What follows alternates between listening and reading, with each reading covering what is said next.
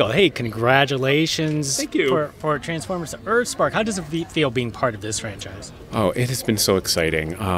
Working with this team has just been, it's been the pleasure of a lifetime. Everybody is so supportive, and I'm really excited for what this show is. It's all about, inclusionism.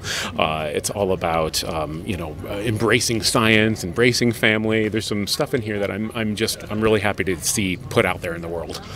Now, of course, Wheeljack is part of the the original gang, and people have voiced him before. So, did you study the old voices and how did you want to make it to your own? I think the producers are really trying to do something brand new with this. It's very different, and I'm honored to be part of. There's been 6 other people that have played Wheeljack before, and part of that whole tradition of playing this character. It's a very different take on it.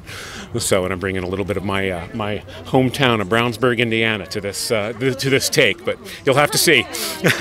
Before I let you go, besides Wheeljack, who is your favorite Transformer? To be perfectly honest, I'm a bit of a Megatron guy.